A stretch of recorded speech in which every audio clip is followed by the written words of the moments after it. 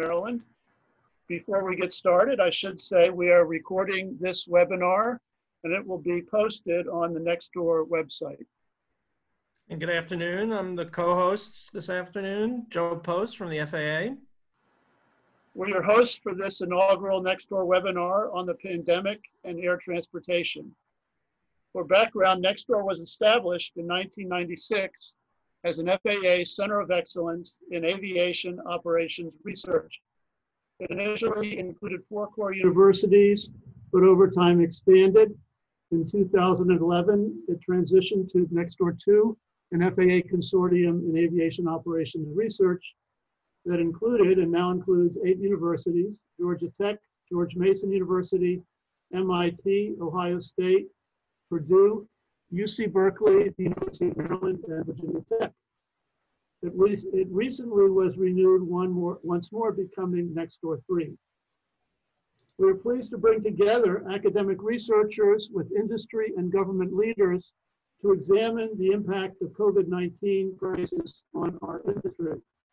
We will examine the crisis through several lenses, the first being that of the airline industry. We have with us today 3 distinguished speakers: John Heimlich, Chief Economist, Airlines for America; Brian Pierce, Chief Economist, International Air Transport Association, joining us from Geneva; and Michael Lindenberg, Airline Equity Research, Deutsche Bank Securities. We also have a panel of academic researchers from the NEXTOR University Consortium. In addition to Professor Ball, we are joined by Laurie Garrow, Professor of Civil and Environmental Engineering at Georgia Tech, and Susan Hoddle, Assistant Professor of Civil and Environmental Engineering at Virginia Tech. We will begin with short talks by each of our 3 invited guests. After each talk, we will take a few questions. Then, after all speakers have concluded, we will have a panel discussion. I will moderate, and the academics will be able to ask questions directly of our speakers. You in the audience will be able to ask questions via the Zoom Q&A feature. Our apologies in advance if we are unable to address all the questions. We will also conduct a series of audience polls during the webinar using the Zoom polling feature. As you will see, the questions deal with your perceptions of the risk of flying right now and your likelihood to fly in the future. The results will be presented right after the polling. So with that, we will bring up our first poll.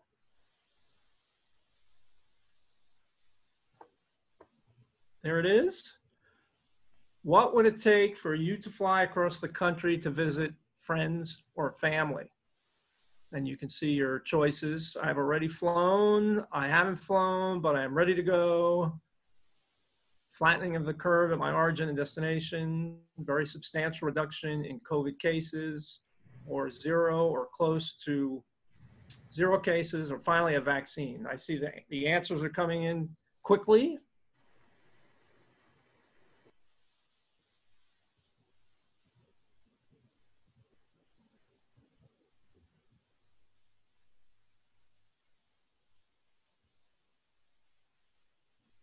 All right, we'll give it a few more seconds.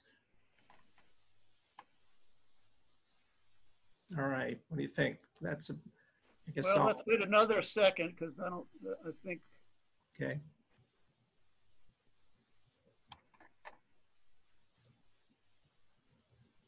Okay, I guess we'll close it now. All right, we'll close it.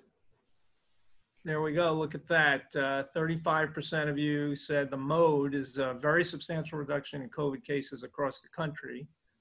The second most popular answer is flattening of the curve at the origin and the destination. Very few people have flown or are ready to go now. So it's, I think, very interesting. But most people not feeling the need to wait for a vaccine. Okay. All right, let's go to the next one.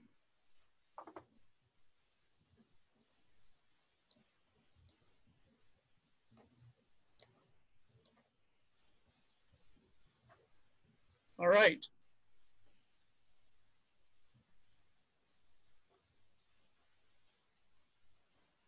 considering the end-to-end risk of air travel, which do you feel carries more risk? Traveling to and from airports, proceeding through the origin and destination airports, and boarding and disembarking the aircraft, or sitting on the airplane, say, for 2 or plus more hours? So possible answers are traveling to and from the airports, and et cetera, et cetera. So everything from, before you get to the gate, the flight is riskier than all other aspects of my travel, and they're about the same.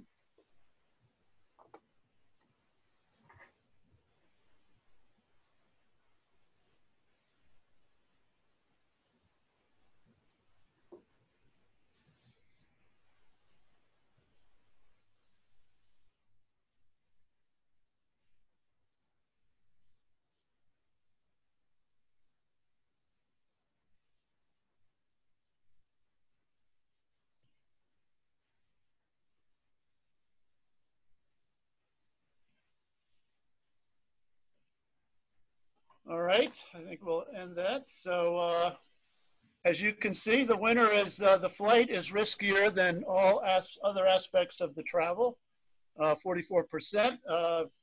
But the second most likely, the second highest was they're about the same. Yeah, I think, I think, certainly it looks like everyone thinks both are fairly risky. Or equivalent, I don't know if fairly risky is the right word, equivalent risk, but certainly everyone is concerned about both those aspects, with maybe the flight itself being a little more, of a little greater concern. Okay. All right, with that, we'll go into our first presentation, right? Brian Pierce from IATA. Brian, take it away, share your screen. Okay,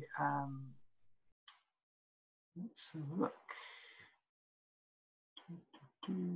Right, okay, thank you very much, and good afternoon, everybody. Those are a very interesting pair of polls. Let me just comment very quickly on that, because 50% of you thought that, or felt that, that actually sitting on a plane was riskier than traveling. And the observation I would make is, because we've been looking very closely at the number of cases, tracking the cases that have been taking place, and our medical advisory group have only actually managed to record something like 20 cases of transmission of COVID-19 while on board aircraft, out of the 13 million cases worldwide. It's not peer-reviewed science, but the evidence does seem to suggest that there's actually not a huge risk on board. But anyway, that's not the subject of my presentation, which is really about the global perspective. The first poll, you pointed to wanting to see a flattening of the curve and a substantial reduction in the number of COVID cases. And this chart here shows the number of new cases of COVID-19. And whereas we have seen obviously in China, we're down very close to zero, give or take the few outbreaks that we've had, but it's still very low. And indeed, outside of the US, in the developing economies, it's also very low. But of course, we do have the exceptions in the rising cases in the US, and also in a number of key emerging economies. And together, those economies with rising cases and the US, that represents about 40% of global air travel markets, measured by RPK. So, that's pretty significant. So, until we get a vaccine, until we see those curves flattening, that's going to be driving a pretty slow recovery in air travel. And consequently, if you look at the travel restrictions that are in place around the world, they are still pretty extensive. Although as economies start to unlock, we see domestic travel starting to rise, most borders are still closed to international travel. We have seen the emergence of neighboring countries opening up their borders for travel. We've seen travel corridors in Europe. We've seen some Asian countries talking about travel bubbles and green lanes. But you know, that's all we're seeing internationally. And I think transcontinental travel, long haul travel, is really going to be the last to recover. And it really does depend on those trajectories. You know, as an example, Australia, which almost eliminated, I mean, they're going through a second wave now, but they'd almost eliminated COVID-19, essentially said that they would close international borders for travel, air travel, until next year. So what we've seen is, although in May, we saw quite a significant rise in business confidence, in the confidence of the business sector around the world, quite a substantial rise in May as a number of economies unlocked their economies. But as you can see, we didn't see a similar rise in air travel globally. We saw some rise, but the low point in April, we saw global revenue passenger kilometers flown, or revenue passenger miles flown, down 95% on where they were last year. In May, they were down 91%. So there was an improvement, not very much. So you know, the fact that we've still got those borders closed is restricting the improvement that we're seeing. So just digging a little bit deeper in what we saw in May, you can see that bunch of lines right at the very bottom. You know, all of the international regions essentially saw no growth. There was no improvement between the low point April and May for international air travel. The growth that we did see was domestic. China's been unlocked for a few months now, and air travel in domestic markets in China is roughly half down on where it was last year. And there was a little bit of growth in the US, and there was some growth certainly in some other Asian domestic markets, but nothing internationally. And as well as the travel bans, the closed borders, there's another policy issue that has been constraining international air travel, and that has been quarantine. Because we had a number of economies opening up their markets in April for air travel, but requiring a quarantine of 14 days. As you can see by comparing the blue bars where markets were opened, but there was a quarantine, we had a very similar decline to markets in a similar region with full travel bans. Some of those numbers are bigger than 100% because these are sales of tickets net of refunds that have been taking place. But as I say, you know, essentially a quarantine in practice turns out to be the same as a full travel ban. People don't want to travel in those circumstances. We've been looking at, because it's been a fast-changing situation, we've been looking at higher frequency data, and the flight data that is available, the data showing aircraft movements, gives us a sort of much more timely view of activity on domestic and international air transport markets. And as you can see from this chart, that we know there was an improvement in May from the low point in April, and the flight data suggests that slow improvement continued in June and the early part of July. But again, dominated by growth domestically. We still have this problem of travel restrictions. There was a bit of a rise in July in international, and that reflected what we saw happen in the Schengen region of the European Union, where that region opened its borders, and we saw quite a substantial rise in travel, but only within the Schengen region, only within the European region. Europe, the European Union, Schengen region opened its borders to markets outside, but there wasn't any rise in travel, at least there hasn't been so far.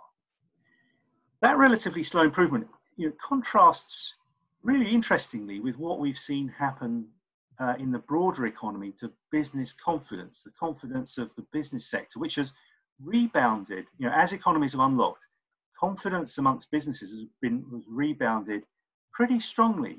China back to where it was before, and indeed, these numbers are fairly well correlated to GDP growth, and we saw the Chinese economy growing 3% or so up on a year ago in the second quarter. Now that's well down on their normal rates of growth, but their economy is expanding once more, consistent with this rise in business confidence. And as you can see, businesses have seen a similar improvement in confidence. So GDP growth should rise. Now, air travel, cargo, typically is closely correlated, driven by that economic activity.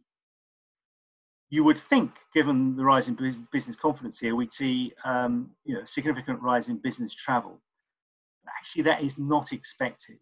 And the survey evidence suggests that there has been quite a behavioural change in business travel. We'll obviously have to see how that pans out in practice.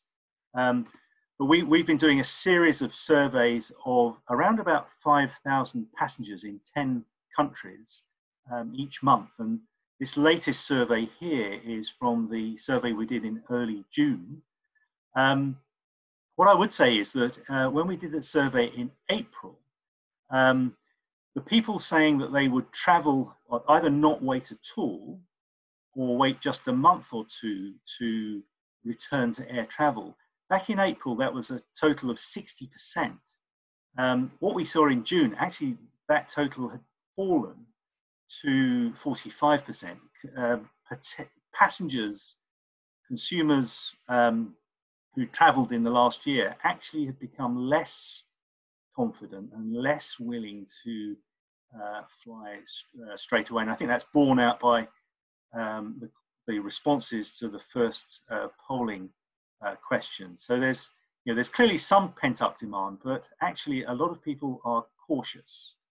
And indeed, if we look at broader measures of consumer confidence in the US, in the UK, in Germany, in China, there's been a bit of an improvement in China, but elsewhere, unlike the confidence of businesses, consumers are not confident at all.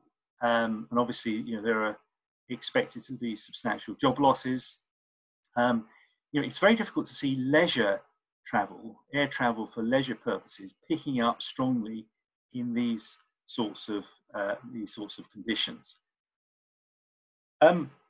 Another interesting behavioural feature, or perhaps a behaviour change of the last few months, is in booking behaviour.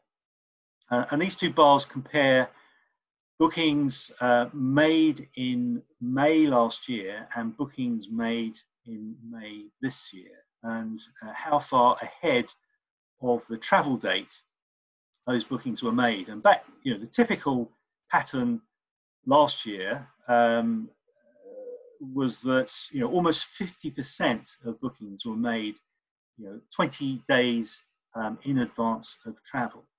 And that allows airlines to schedule with some confidence. As you can see, that's changed pretty dramatically. Only 29% of bookings for travel in May this year were made 20 days ahead. More than 41% of bookings were made on the day or just 3 days ahead. That makes scheduling really difficult. Airlines have got very little visibility of forward bookings, and that's one of the reasons why there's been a lot of pressure, a lot of requests for an extension of the waiver of slots use at congested airports. I think one of the wider economic risks of the situation that we find ourselves in is that I think many cities might lose their connectivity, their connections by air to other cities. Now, if we look at the chart, the bar on the right, it's certainly true that the majority of passengers travel on trunk routes through direct connections. But in terms of the connections available between cities, the vast majority of those are indirect. And that's sort of economically quite important because of it's not just the spending of travelers, it's also the business connections for trade and investment, foreign direct investment, headquarters, etc.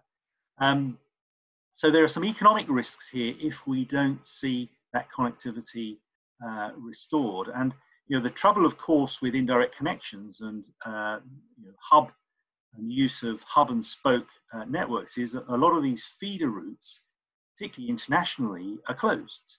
That model is going to be a pretty difficult one to pursue. And what we're certainly seeing at the moment is that it's point to point that is starting up.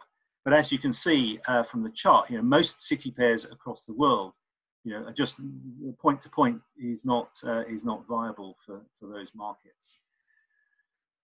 If you're in the cargo business, it's actually been a rather different experience to the passenger business, where we essentially saw the passenger business stop in April.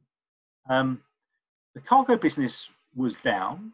We saw volumes fall 25–30%, but not 95%. And the other difference is that the cargo business saw half of the capacity that serves it grounded, because typically half of air cargo volumes are transported in the bellies of passenger aircraft. So actually what we've been seeing in air cargo is a capacity crunch. Freighters have been massively utilized, and you can see load factors have shot up, cargo rates have shot up. Actually, cargo revenues are higher than they were a year ago, amazingly. Unfortunately, that's not been enough to offset the disappearance of passenger revenues. And turning to the financial impacts of this situation on airlines, we did some work looking at the situation in the second quarter of this year. And you've got very limited revenue globally. And on the cost side, the feature of the airline industry is that many costs, perhaps 40%, are very difficult to flex over a short period. Some are fixed, some are semi-fixed, certainly not avoidable, even if the fleet has been parked. So that brings the industry into loss-making territory. But if we're looking at cash flows, another factor has been the liabilities for the tickets sold but not flown in the first half of the year, which totaled about $35 billion by the second quarter of this year. So cash burn in the second quarter, we estimated was probably around about $60 billion. And airlines typically had not very much cash in the bank. Other things being equal, you would expect to see lots of airlines failing given that rate of cash burn. But of course, we haven't seen that. We've seen some in Latin America. But the reason, of course, being is that governments have stepped in, not least the US government, and provided very substantial amounts of cash to essentially keep the industry on life support. And as you can see, we estimated, and this was an estimate we did in late May, that there was more than $120 billion of cash from government support that had taken place. We've updated those figures. It's probably about $150 billion by now. And as you can see, quite a variety of ways in which governments have been supporting the industry. Loans, wage subsidies are very important elements, but also deferral of taxation and some interesting cash injections. The Hong Kong government have actually made forward purchases of tickets which is actually quite an interesting way of supporting operating cash flow as airlines start to operate. But I think the consequence of this is that the bars in dark blue are either debt or reimbursable. They're costs that will have to be paid. So essentially what's happened is that the industry is moving into, as economies unlock and borders open, airlines start to fly again, they've actually got an awful lot of debt to service and, of course, repay. And on top of government debt through the aid that's been given, airlines have been out, at least the larger airlines have been out getting cash to secure the liquidity that they think they would need. But the consequence of that has been we've seen debt rise from 430 billion at the end of last year to probably, sort of 550 or approaching 600 billion. And obviously the cash flows to support that are just not there. And the industry was not actually in a very strong place before the crisis. If we look at airlines, and these lines show airlines in order of their economic profits, so there's about 120 airlines. That's perhaps 80–90% of the industry in terms of traffic and revenues. You can see that the improvement in profits in the last 10 years, from 2008 to 2017-18, has been driven only by about 20 or 30 airlines. A very small number of airlines have driven the industry's aggregate improvement in profitability. There's a very long tail of airlines that have more or less just stayed breaking even, or indeed are still substantially loss-making. So, that 20 or 30 airlines, are still in pretty good shape, although struggling, but they're survivable. Large parts of the industry is not. It's very fragile. And this is my last slide. Just sort of looking at the sort of environment the airlines are likely to be operating in over the next few years.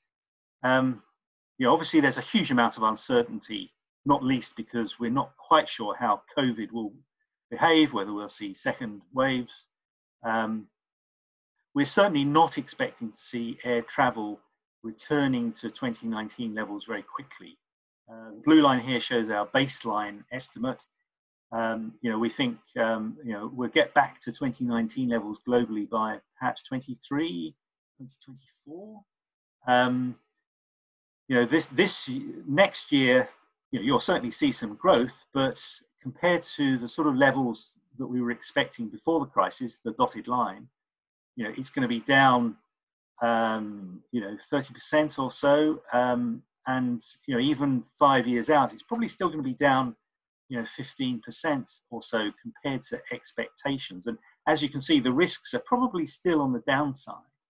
So obviously there are consequences there for what airlines want in terms of aircraft, i.e. much less. But it also means that the economics of the recovery period are going to actually be pretty difficult, because there's obviously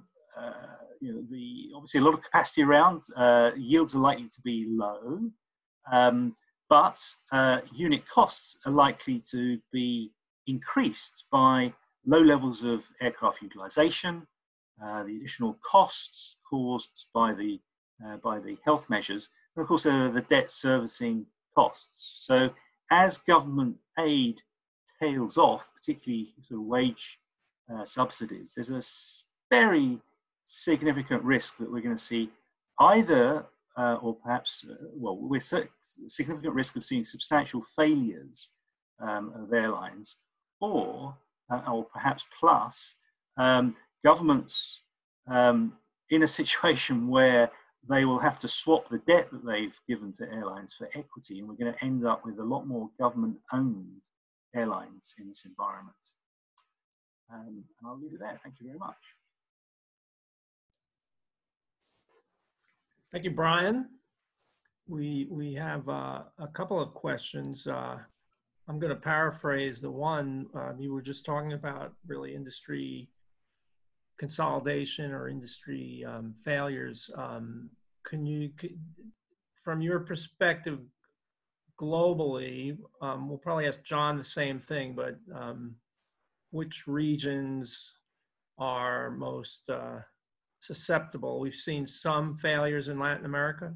Yep. Care to comment any more? Yes, because although government aid has been very substantial, it's been very uneven.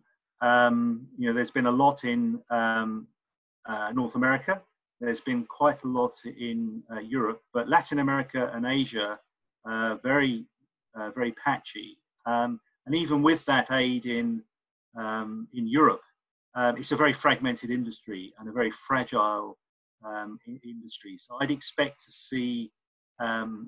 I think it's inevitable that we're going to see consolidation in some form or another. I think that, unfortunately, failures are likely. But we've also seen airlines putting a more consolidated structure together through their relations. We saw Azul and LATAM in the Brazilian market. This morning we heard about some arrangements between American and JetBlue. So I think, some consolidation is inevitable, I think, in this environment. We have a question also from Mark Hansen at Berkeley about attitudes towards business travel. Specifically, have many businesses decided that online meetings are more cost effective and will curtail business travel permanently? Yes, it's we've got a group of the major travel buyers, and we've been talking to them quite regularly, and certainly the anecdotal views are that there will be significant changes in business travel. I'm always a bit nervous about making statements like that because many times in the past we've said that business travel will be killed by video conferencing technology, and it never has been. But I do think that certainly for a number of years we're going to see air travel curtailed. Obviously, there are the economic consequences and the reductions in travel budgets. But I think the length of the lockdown and the experience people have had in doing this sort of conference, I think is certainly making many businesses sort of reassess the need for some of the travel. I think 30% of business travel is to head offices or regional offices. That's obviously something that could be cut, probably quite easily and replaced with video technologies.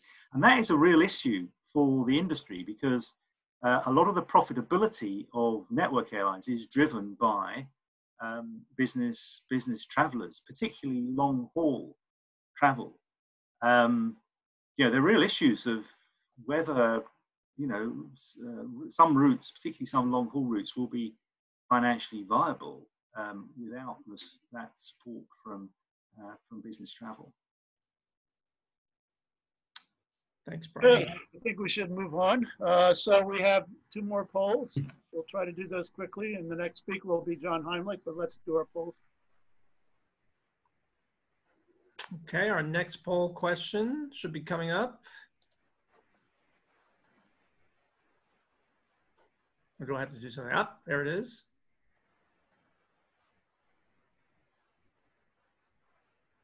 We did that one, right? We're up to, or is this the one? Ah, yes. Okay. If you choose to fly in the next few months, will you take into account the risk mitigation strategies of each airline in choosing who to fly with? For example, leaving middle seats open, temperature checks, extra cleaning, etc. And we have a range of options regarding your preferences in this regard. So they're coming in rapidly.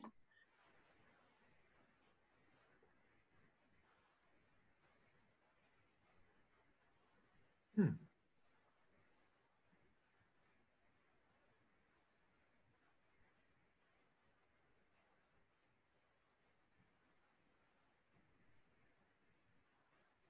Looks like they're stabilizing.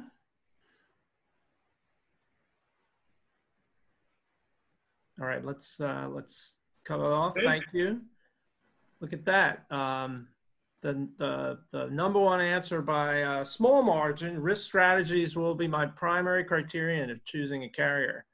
And between that and I will be somewhat cognizant of risk strategies. That's overwhelming. So Share. clearly, so clearly that's going to be very important to people. You know, some it's the most important and some the second most. So I think kind of that's a lesson for airlines for sure. Okay, the next poll. I guess we got that. We got that done simultaneously. It looks like. Oh, did we? Oh, geez. Can you bring the results up or? I can see them. So the next one was: do you feel that after the pandemic, business air travel will return to its prior levels, or will a new normal with less business air travel evolve? And the by and large, the favorite answer, 64%, there will be a modest long-term reduction in business air travel, as opposed to a substantial long-term reduction, or it won't be affected. So I think that's sort of consistent with what Brian was saying. Yeah. Okay, let's move on. Our next speaker is John Heimlich. He's the chief economist for Airlines for America. And John, you can take it away. All right, thank you. All right, we got to hustle here. Okay, so similar chart to Brian's here, but a little peeling the onion a little more on which countries. Yesterday, I think we had an all-time high in the United States of positive cases. And what's very scary, of course, is the slope of that USA line. Very, very steep, pretty much as steep as it was in the second half of March. And of course, Brazil seems to be flattening out a little bit. India is definitely on the upward climb, and China and Italy still have some cases trickling in day to day. But nowhere near what we're seeing in the United States. Okay, world economy. This is a concern. I mean, every major economy, the world is projected to shrink by Standard & Poor's close to 4% this year. That's shrink, with the only major economy growing being China, 1.2%. I think I had some decent news this morning or yesterday. But keep in mind, China in a normal year would be growing mid to high single digits. And USA projected to shrink 5%. That had been even higher. We'll see with the upturn, the recent surge in COVID cases. And of course, anyone thinking about transatlantic, you've got the Eurozone and the UK, really basket cases here in Brazil, of course. And, you know, there's a high correlation with the COVID cases, or the relationship between those parts of the world and nations that do have COVID cases. And of course, S&P says here that, you know, the COVID is going to remain a threat to the economy until we have a widely available vaccine or drug treatment. That could be the second half of 2021. In the US, this is just one particular forecast, but I think it's consistent with Brian's world outlook, and definitely consistent with my view, as it's going to be at least 2023 until we return to 2019 volumes.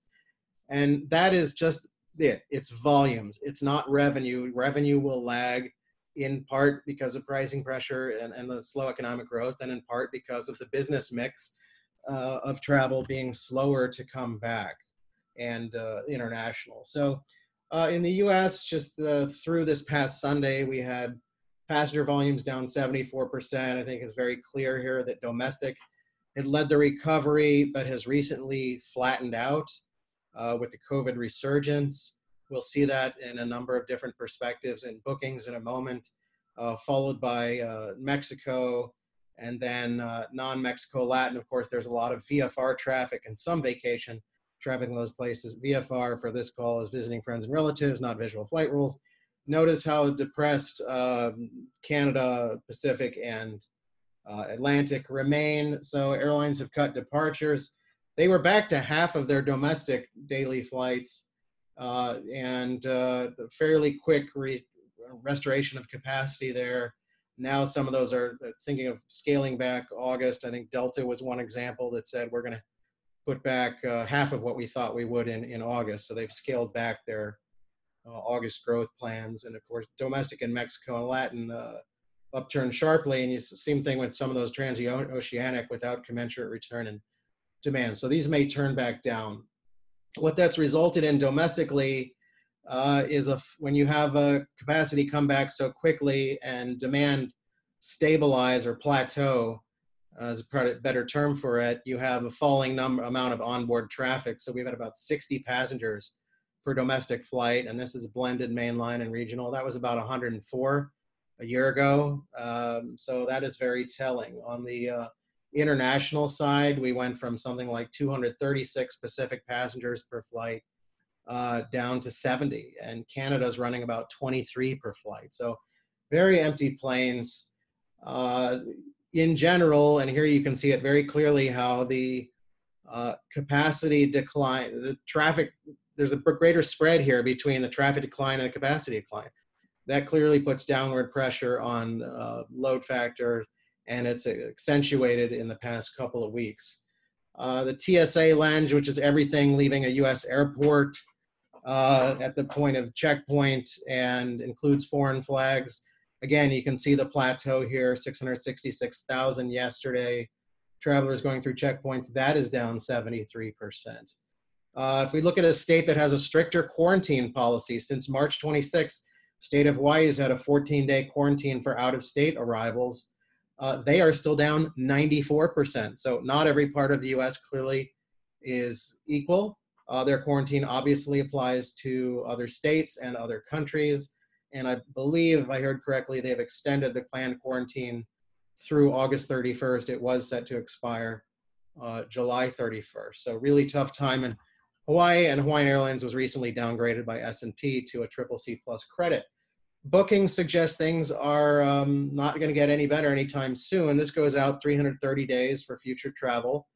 And we had gotten into the 70s in terms of percentage decline for travel, but we are now at 80% as of a week ago, down 80% in booked volume, down 91% in booked revenue. And that comes back to the comment I made about the mix of traveler.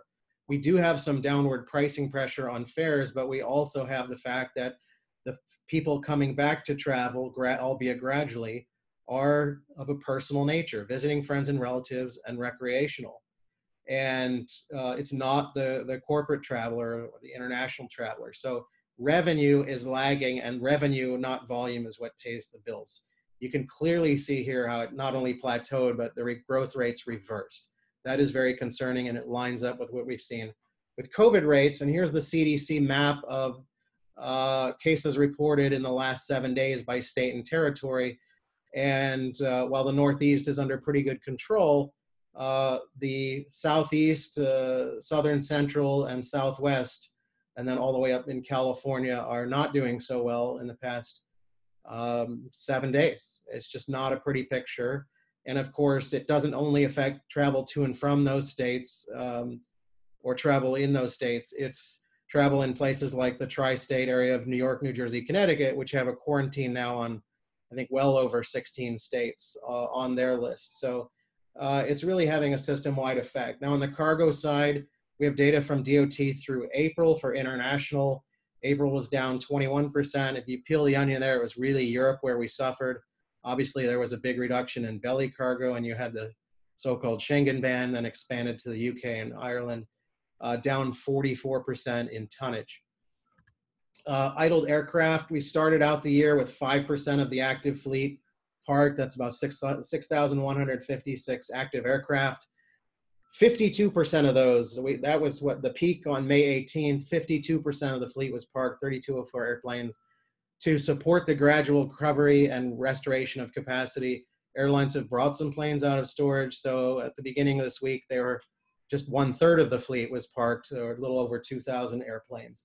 What planes were parked the most? Well, fully retired, the MD-80s and MD-90s, the Saab 340s, and then generally speaking, larger wide bodies and slightly older wide bodies. So 76, 777, even 330s. The A220 is an aircraft that's suited very well to this environment, very efficient and better suited to smaller demand marketplaces.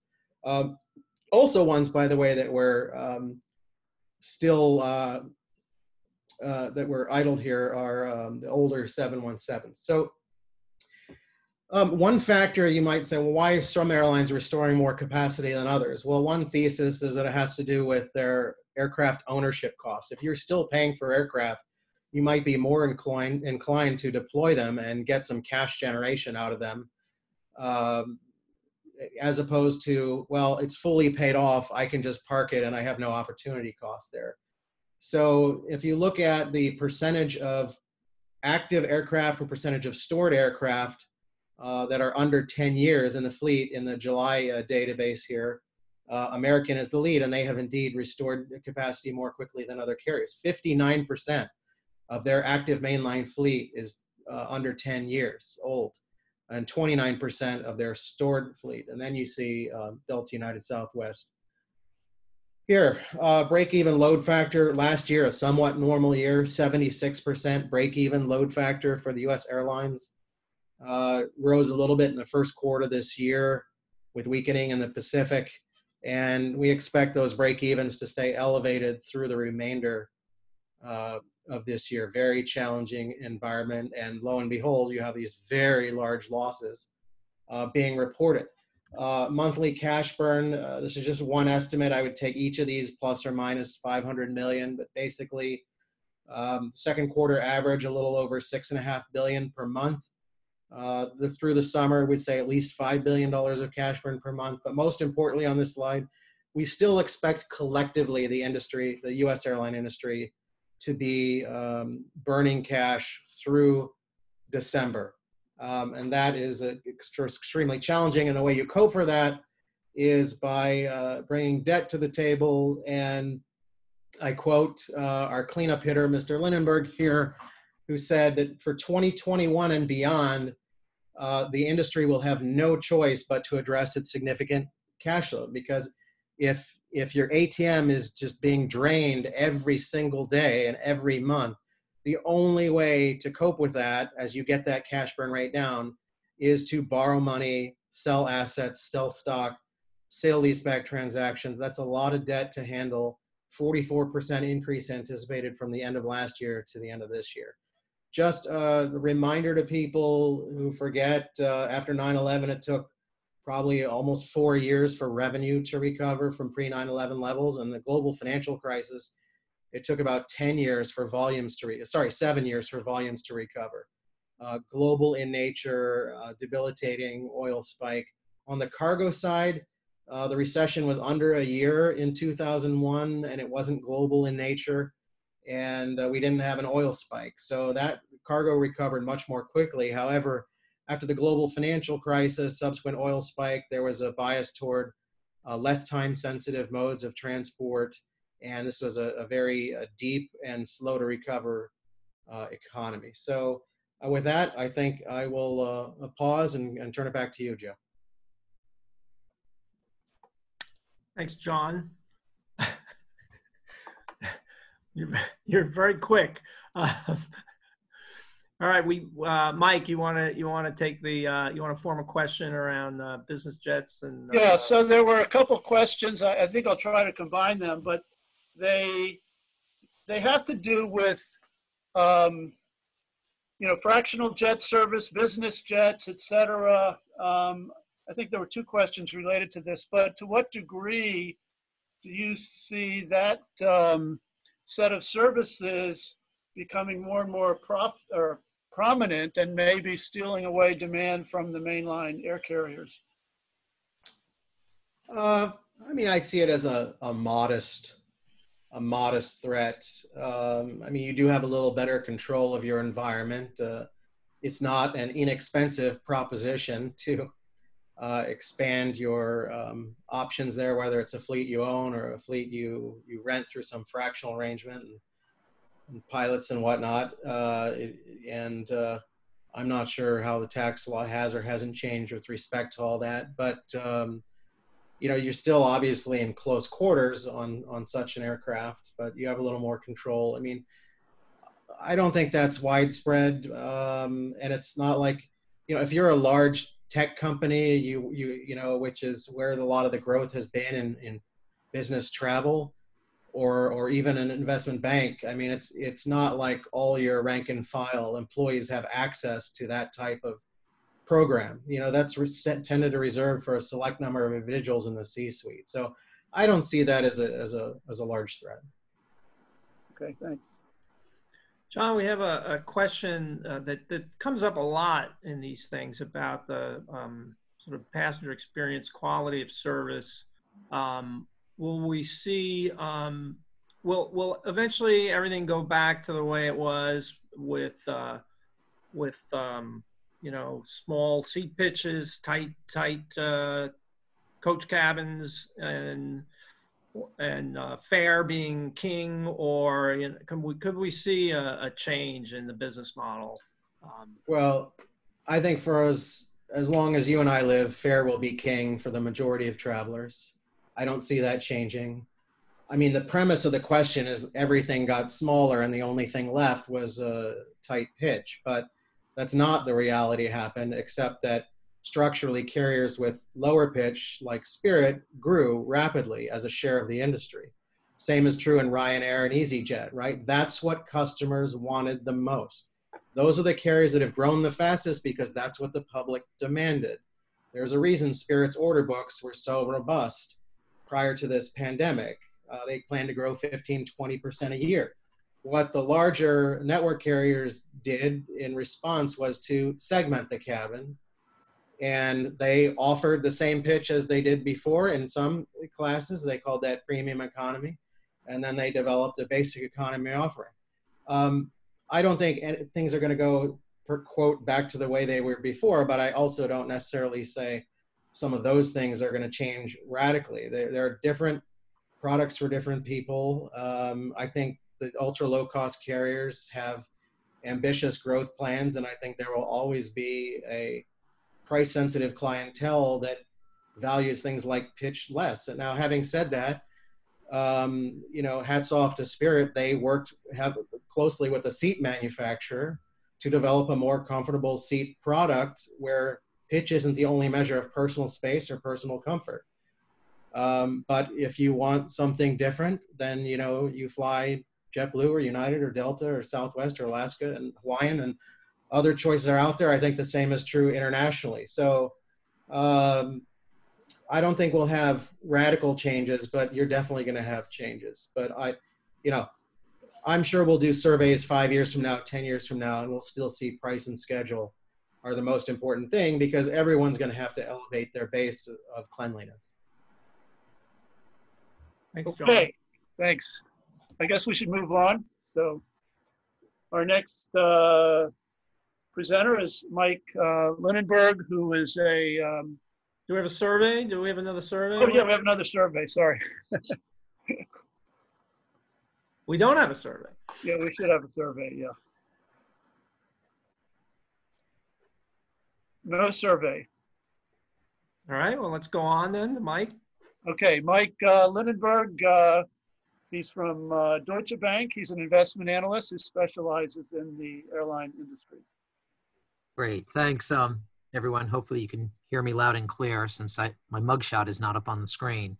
I would say, because of where we sit, which is in the middle of conversations among equity and debt investors, as well as the management teams of the companies we follow, our perspective it's a slightly different one than what you just heard from Brian and John. And I would say, when we say we, I say we as it's in the context of my employer, Deutsche Bank. We are also directly responsible for covering airlines in the United States and Latin America, which, as most of you know, and just listening to John and Brian, those are two regions that have been equally devastated by COVID-19. But what's interesting is that the airlines of those regions are incurring vastly different experiences, which we will touch on in a few minutes. I plan to break up my presentation really into the three sections, and it's just to address sort of briefly the questions that are posed on the invitation of this webinar, which are, what has happened, what have we learned, and how to go forward. So turning to the first question, or what has happened, it probably makes some sense just to give you some financial color for what we expect to hear from the U.S. carriers as they report June quarter results. So we're going to get a little granular here because that's what we focus on. Shouldn't come as any surprise to anyone on this webinar that the June quarter will be one for the record books, and not in a good way, as we are anticipating negative triple-digit operating margins, break-even load factors. For some carriers, I think on John's slide, the average for the industry is over 100%. We're going to have some airlines that are going to report break-even load factors over 200%. And you're also going to see unit cost increases that are, north of 40, 50%. That's what we've been telling investors to prepare for following the collapse in demand due to COVID-19.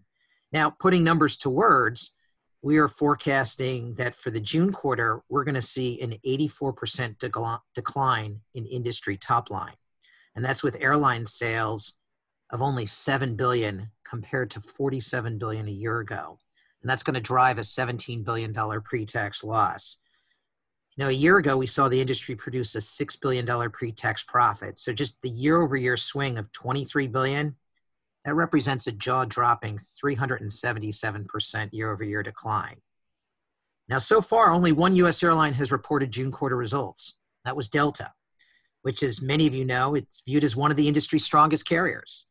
And yet they still reported a negative 247% operating margin.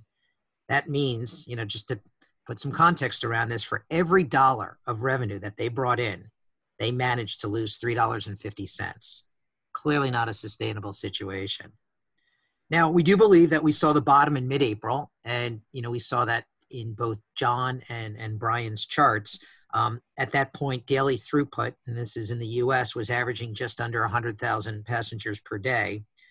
Now, a few weeks ago, we were on our way to 700,000, and it looked like that we were on a nice trajectory. We would get to 1 million maybe by the month of September. However, the recent move by New York, New Jersey, and Connecticut, requiring visitors or returning residents from states with COVID-19 test rates exceeding 10% to self-quarantine for 14 days, clearly starting to impact bookings, and we suspect has driven up cancellations as well.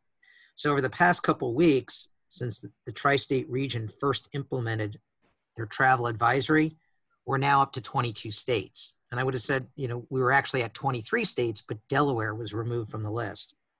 So we look around the US and just canvassing, doing sort of a quick canvass of recent headlines. We believe that there's something on the order of about a dozen jurisdictions in the US that have adopted a similar rule, with Chicago being the most recent example, now requiring 14-day quarantines for visitors from states with high COVID-19 rates. And I think that went into effect a week ago. So these are just popping up left and right. So, look, we did bottom out in April. We do expect the demand recovery to be uneven as spikes in COVID-19 cases and the emergence of new hotspots dissuade travelers from returning to the skies. It's clearly not going to be a linear upswing. So what have we learned? One of the things that I want to focus on here in what we learned, and of course, there's going to be a lot of things that we're going to learn through this process, but one of the things I want to clue in on is that airlines that have received the backing of their governments are likely to be far better off than those which have received little to no government support. And that's something that we saw, Brian touch on with some of his slides. As we alluded to earlier, we juxtaposed Latin America to the US, that there was a different experience by US airlines versus their Latin American counterparts. Among the publicly traded Latin American airlines, we have already seen Aeromexico, Avianca, and LATAM Airlines file for Chapter 11 bankruptcy protection in the US courts. And for now, investors are assessing which carriers could be next.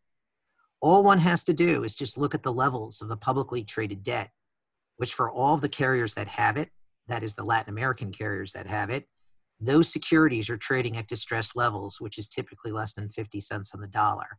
So not a lot of confidence in the marketplace, at least among debt investors.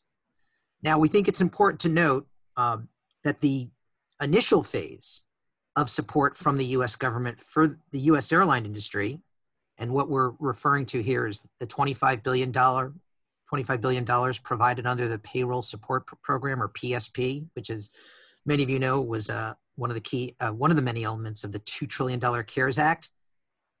That initial phase was earmarked for the employees. This wasn't some subsidy or bailout to keep the industry afloat.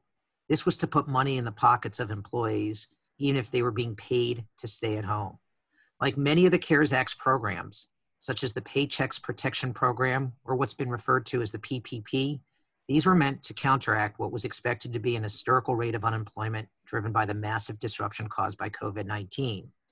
The thinking was that by providing wages and salaries to employees, even when they're not working, that would allow them to have money to spend on goods and services, which would help alleviate the worst effects of the economic downturn. Also, the initial view was that the PCP for the airlines, or the Triple P for small businesses, would be sufficient to get them to the other side. Fast forward to today, and it appears that COVID-19 will continue to be a major economic detractor for the foreseeable future, unless, of course, a therapeutic and/or a vaccine becomes widely available. Now, that said, we do believe the most important aspect of the $25 billion payroll support program and the complementary $25 billion loan program for the U.S. airline industry was that it was perceived as a government backstop by the financial markets.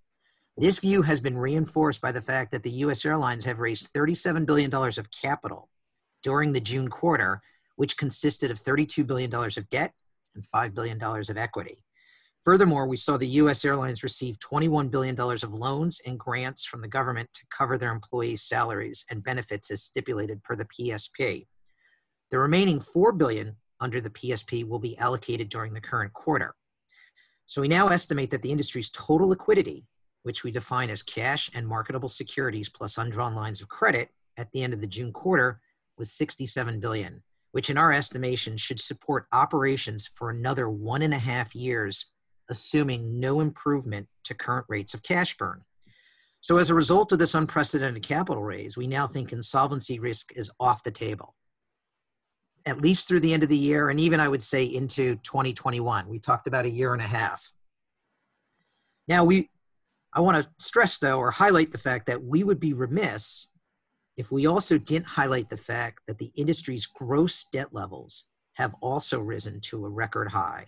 We estimate that gross industry debt has increased from $105 billion to $144 billion since the spring, and that doesn't account for another $17.5 billion tied to pension and other post-retirement benefits. We also want to stress on this last point, because of the $50 billion that the airlines have received or are set to receive from the U.S. government under the CARES Act, $32.5 billion of it has to be repaid. That's not a bailout, that's a backstop. And it has to be repaid over the next 5 to 10 years, depending on which part of the program it's coming from. And we want to mention that the remaining $17.5 billion that they received, that went directly into the pockets of U.S. airline employees.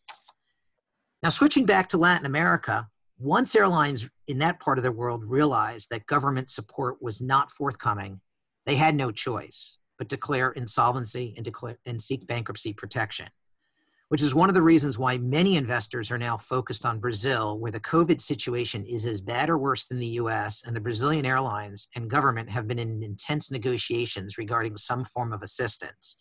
So as of now, 2 of the publicly traded carriers have not filed and hopefully will not. The third, which is part of LATAM, that is LATAM Brazil, they recently filed for bankruptcy within the last week or so.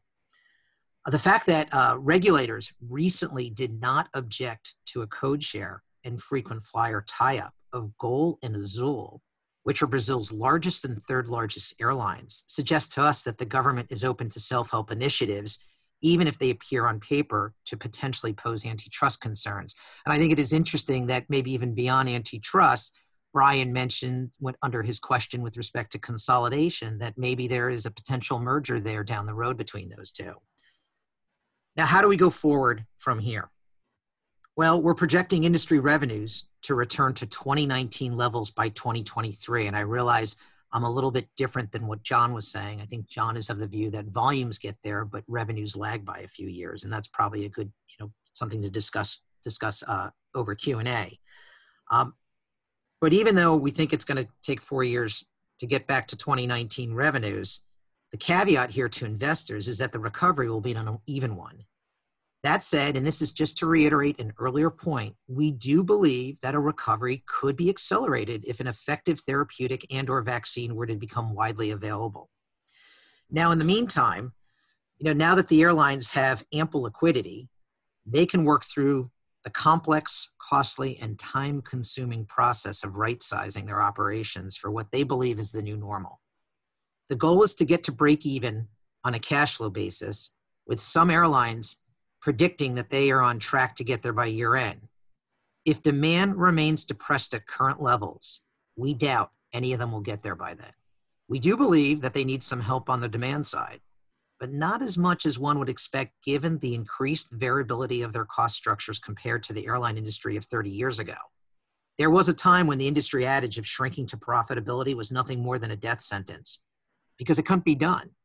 We believe that's no longer the case and have seen carriers go through the process over the past decade, albeit not on the scale that we are anticipating for the next several years.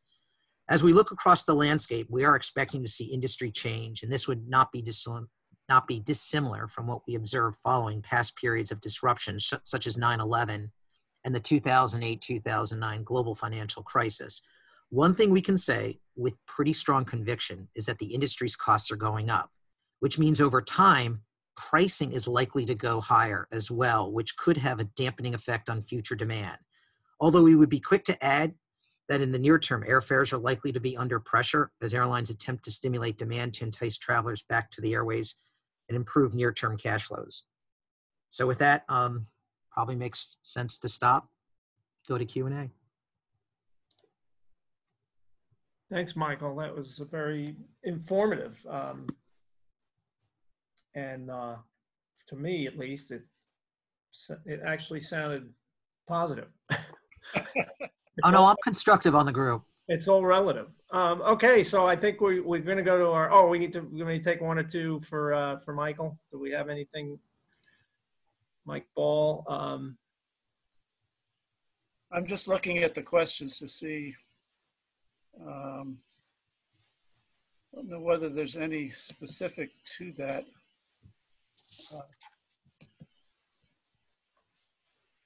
Yeah, I don't see any questions specifically to that. Let me just ask one here.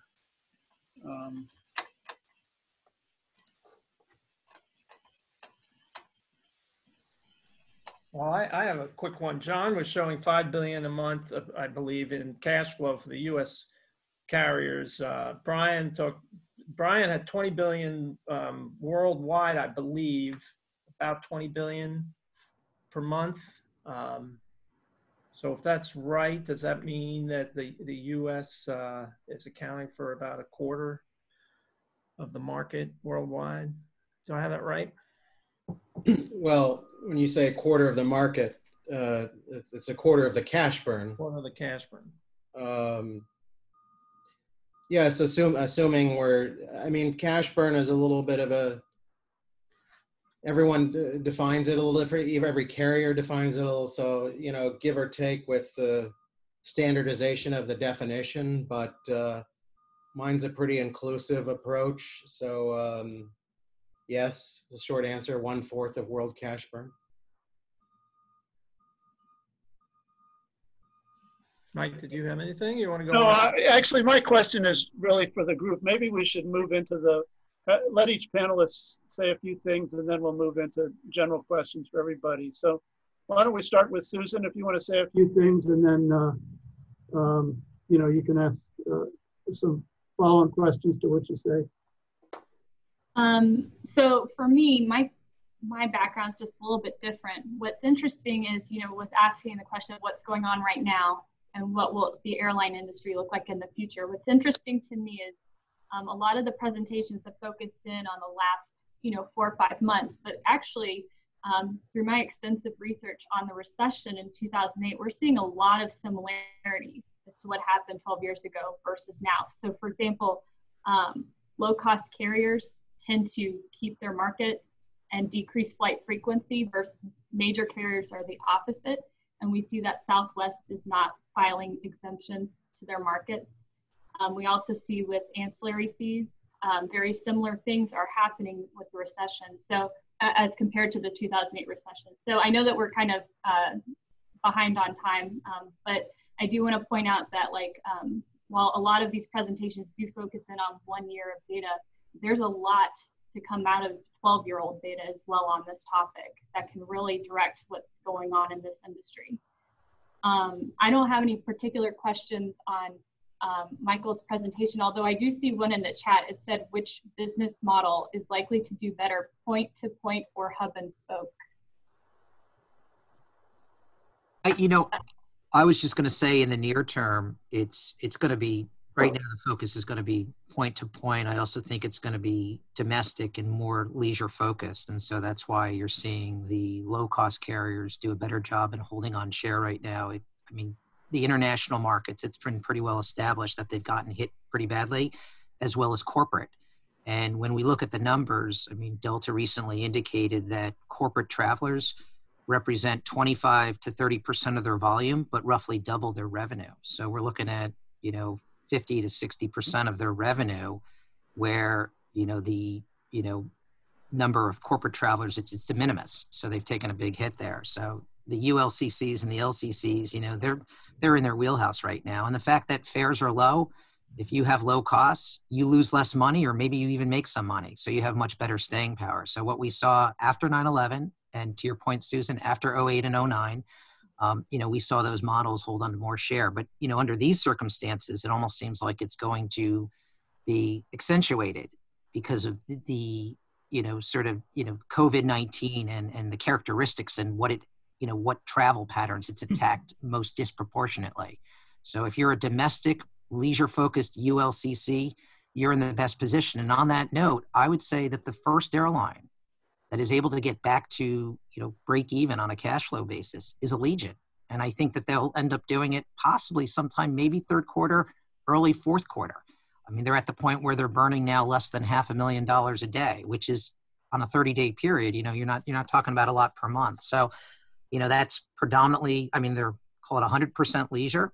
They're ultra low cost. And I think it helps that 80% of their markets, they're the only game in town, and they're 100% domestic US. And keep in mind, Allegiant is not known for its massive seat pitch. But there are a lot of people who want that product. Yep. I think people fail to miss that. It's a price. It's an offering. It's a choice.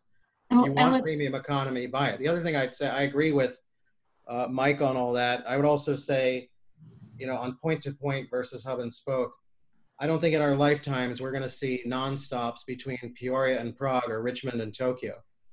So, depending on your O&D, you are going to need a hub to get there. And I think what's going to change is airlines might route you through a different connecting hub based on how it's performing on local traffic.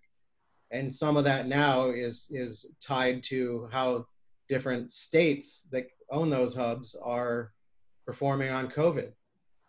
So I think those are all factors, but I agree with Mike's take on everything. Take a slightly different angle to Susan's question, which was that, with similarities to the 2008-2009 crisis, because I think there are some important differences. Because traditionally, coming out of a recession, airlines have priced low to stimulate demand, and that's worked. What we're finding from the surveys is that I think there's a confidence challenge here with passengers as well. Passengers need to know that flying is safe. They need to have some. So there's a, I'm not sure that pricing to stimulate demand is going to work in the way that it has in the past. And the second difference is that actually airlines are facing higher costs, particularly if they're required. If they're required to keep the middle seat empty, they've already got slower turnaround times. Very low utilization both of the aircraft and the seats. Those unit costs. We ran some numbers, and unit costs could be doubled by some of these restrictions. Right, and I will say, the recession is obviously not identical to COVID, but when I'm talking about revenue management side, we are seeing very similar things in terms of ancillary fees, where in the recession, ancillary fees, baggage fees were increasing, and so customer protection issues came up and were not passed back in, you know, the recession time. We saw that when CARES was being drafted up, they almost put consumer protections as to regards to needing to put the ancillary fees on the online travel agencies, which it didn't end up in the final CARES Act, but we're seeing history repeat itself on that aspect as well within the US. I mean, the thrust of the CARES Act was to protect airline jobs. And what's going to maximize airline employment is the flexibility to respond to the marketplace as they see fit. And if that means, I mean, people forget these charges, they're separation of the products, right? And they also resulted generally, if you pay for a meal, you get a better meal. If you pay for bags, you generally get better bag delivery. And we saw that happen over time. I mean, the key is that, you know, some will still offer something bundled and some unbundled. But I think the main reason it came out of the CARES Act is because the best way to maximize employment is to better their financial situation. And, you know, I mean, that's something we'll face again this fall and in the coming years. But, you know, it is the a la carte models that have enjoyed the most rapid popularity and growth around the world over the past 10 years, really since 2007. Good. Okay, why don't we go to Lori? Lori Guerra, you want to say a few things and maybe ask a question? Yeah, of course. Thank you, Michael. So I think most of my comments are really reinforcement of what the other panelists have said. What I'm going to preface this by saying is that many of the information that I'm going to provide here comes from a conference that Aviation ran in early June on airline operations, and really gave the perspective of the airlines from the first 100 days of dealing with COVID. What they found was that, of course, that first 100 days, they couldn't get to rock bottom, meaning it was just they would cancel flights and need to cancel more flights and cancel more flights because of this significant decrease in demand. And, you know, one of the panelists that we had basically said, you know, we know how to cancel or park a fleet, right, in times of crisis for an earthquake, hurricane coming in, et cetera, but we've never had to park a fleet for this long and this many. So it was really looking at how we're going to navigate the fleet, park it, find spaces for it. Many of them moved to what they're calling an active preservation mode on the fleet. So while they did retire some of the older aircraft right away under the expectation that they're going to come out smaller, they are rotating a lot of the aircrafts. In other words, I pull in, let's say a 737, and then I don't use that for the next flight. I basically rotate it out with another one that's at the airport. That's allowing them to preserve engine time, engine maintenance, and defer a lot of the heavy maintenance, so minimizing some of the costs going in. The other thing is if you have your demand decreased by 95%, you got to find other sources of revenue, particularly if your country says no international flights. And like Copa Airline, you're an airline that only flew international flights. So a lot of the carriers were moving towards cargo-only flights as well as repatriation flights. For the cargo flights, one of the things I thought was interesting was that some of the carriers were getting permission to basically transport the cargo in the cabin itself. So strapping the cargo on the seats, putting it in the overhead bins, getting special permission to do that, which was increasing some of the cargo capacity. So that goes in line with some of what Brian noted, but I would argue it's not just always the belly in this part the carriers were looking at, but also the normal cabin. All of the carriers really noted a focus on cash preservation. So if you look at Delta's investor call yesterday, they basically noted that they've got about 19 months of cash, you know, on hand at current burn rates. But the other fact that they mentioned that to me was interesting was that in 90 days, they went from a cash burn of 100 million down to 27 million. So you think about what that takes to pull down a cash burn on that level, you know, clearly not keeping up with demand. But again, sort of gives an indication of, I think, what the carriers have been doing. And then again, we saw a lot of consistency with, there's a lot of differences among the carriers internationally. Latin America being hit a lot with bankruptcies, just due to the different levels of government support. And if I want to end with, I think, before I ask my question, there was one question that said, is there anything creative the carriers can do to stimulate demand?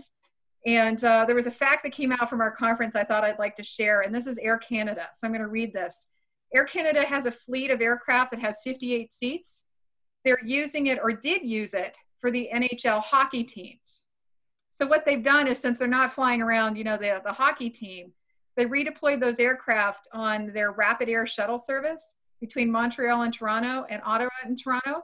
So if you want to fly the aircraft that the NHL hockey team does, you can basically do this right now, you know, if you can make your way to Canada to take those flights. So I thought that was a creative way to stimulate demand. And I think my question for the panelists is sort of a question we're seeing coming out is, as we're looking at the airline coming out smaller, do you think there's going to be a different mix or a different priority of airline passengers versus cargo moving forward? So is cargo basically going to get more of a focus moving forward than maybe we've seen in the past?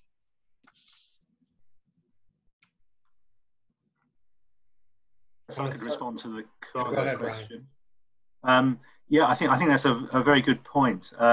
Certainly, cargo has been, you know, a much bigger share of revenues recently, partly because passenger revenues are so weak. I think that, you know, while we're going to see a slow recovery in air travel, partly because of the virus situation, cargo is likely, I think, to recover much more strongly. You know, a lot of the cargo traffic, some of the cargo traffic has been around, you know, PPE and pharmaceuticals, but, you know, typically at the start of an economic upturn, you get a big surge in air cargo volumes as firms start to restock. And, you know, air cargo normally does quite well, so it's likely to, I think, to do better sooner. And so certainly for the next, you know, having really sort of fallen down in terms of share of airline revenues, I think cargo is going to be more important, at least for the next couple of years. You know, maybe, you know, 20%, possibly 25% of revenues. Thank you. I mean, for an individual airline, it can be, right now, it can be critical. I think Sun Country in particular, it's a good example of an airline that adapted quickly and is operating a number of 737s for Amazon. And that's been absolutely crucial to them in this environment. I mean, longer term, I think there are some airlines who, you know, hire really well-seasoned air cargo professionals to run their cargo operations, and others tend to shuffle execs through more as part of their career development. And you know, maybe the opportunities here, I mean, they're limited because the past proved that operating a dedicated freighter business was very challenging as a multi-year sustainable entity for a passenger airline. But certainly optimizing belly cargo, you know, there are opportunities to do better there. And, you know, clearly it doesn't have the same risk aversion issues that passengers do with respect to health. So, you know, you just have the limited capacity of the bellies. I don't see freighter businesses as coming back. I mean, that was a thing in the 90s. I don't know, Mike, what you think? Or Yeah, way back I I had a client in one of my first jobs where it was Varig Air Cargo operating out of JFK. This was like in the 70s. 70s. Yeah. Is there, go ahead. Yeah, I was just going to say that, you know, if you look at many of the long haul cargo flights that are being operated by the U.S. carriers where they're using passenger aircraft, the minute they actually get above a 40 or 50% load factor, then all of a sudden the cargo business doesn't work anymore. So some of these 777-300ERs, LA, Hong Kong, which United is currently flying, the Chicago, Hong Kong flight that's coming back in September, these, what United has publicly said, and I'll use them because they, as John, you alluded to, companies that have, you know, good cargo managers at the helm. And I would say United is probably among, you know, the top in the US industry. They have indicated that the majority, if not all of their long haul flights that they're operating today have been driven by the cargo demand, not passenger. But as soon as that passenger starts to pick up, they're going to switch over. So to your point, John, I don't see them moving into dedicated freighters. I think it's more out of necessity, and it's also an opportunity, and they're taking advantage of it. And I do think that, I think everybody on this call knows that once carriers like Emirates and Etihad and Qatar Airways ramp back up, across the Atlantic and into the big markets, you're going to see a lot more belly capacity come on. And we're already starting to see cargo yields come down pretty meaningfully over the last few weeks. So you're already starting to see that excess capacity start to dampen those returns. But for now, it's been nice. It's been good business, and it's been profitable business for some of the carriers. I assume putting cargo in the passenger cabin, in the seats and the overheads is a real niche thing. Is that correct? Yeah, that's... Yes. Unless you tell us when your next flight is, we'll put some around you, Joe. Really? You can I know you could put cargo in the middle seats, that would be good for everybody in middle Everybody wins, yeah. Yeah. I guess, Joe, we have to... Nice Limburger. Limburger cheese. Yes, Mike. You want to move on to that last question you had? Yeah, so I wanted to pose a final closing question to our three guest speakers.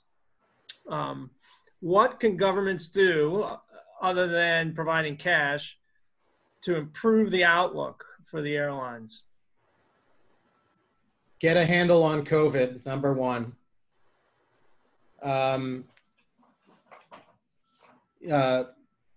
Keep doing that great work you're doing, improving our air traffic management system. Keep up the great work. And do no harm, right? We've got a lot of proposals, state, local, federal, international, for things that would exacerbate our cash burn. That's not helpful. So we're already in a big hole. Help us dig our way out of it by getting public health under control. Improve our infrastructure. Increase, automation, whether it's TSA, customs, FA, all that stuff's good, and do no harm. Those are my three answers. I don't have three answers, but I would say, John, just a more nuanced on the government piece about getting COVID under control. What is really hurting bookings it's this patchwork of quarantines, popping up left and right around the country. And it's not just states, it's cities like Chicago. If we could, from a federal level, take an approach and come up with some sort of metric or system. Is it 10%? Is it a positivity rate? Right now, the states are shooting from the hip. There's no consistency, number one. And then number two, looking at the TSA and saying, all right, are there ways that we can employ them at the airports to either take temperatures or anything that improves confidence and sort of peace of mind with respect to travel? To go back to Brian's point earlier that, you can lower the fares as low as you want them to be to try to stimulate demand. But if people are afraid to get on an airplane, they're not going to fly. So that's kind of a more nuanced on just many of the things that you brought up, John. And they're also not going to fly if there's nowhere to go. If Disneyland is closed, they don't just fly for the awesome ancillary meal that one of our fellow panelists talked about. So it might taste really great, but I can go down the street to the restaurant to get it. I don't need to get screened by TSA to get my sandwich. Brian, closing thoughts? I agree with John. It's health. This is a health crisis. We need to get the coronavirus under control, and also the passengers travel door to door, so the end destinations need to be safe as well. And I think governments can play a role in helping to raise confidence. The surveys suggest that information is needed, as well as consistency of application. I guess what we don't want to end up with is the situation that we did after 9/11, which was a whole set of very different regulations around the world, many of which we're still having to comply with, perhaps not necessarily for good reasons. Thanks, Brian. Hold more webinars. That's number 4. It's, Oh, right, you're going to. hopefully we'll be able to get together live. Yeah. Well, I think we've come to the end of our time, and we thank you all for coming to this webinar. We hope you found it informative. We will have, there's going to be at least 4 of them once a month. The next one will be in mid-August, and it will be on airports. So we will send all of you an invitation to that. So that's all for me. And Joe, do you want to say goodbye as well? That's all. Thanks all for coming, and stay tuned for our next one, as Michael says, on a different perspective, the airport's perspective. Okay, take care, everybody. Thanks. Pleasure. Bye. Yep. Thank you.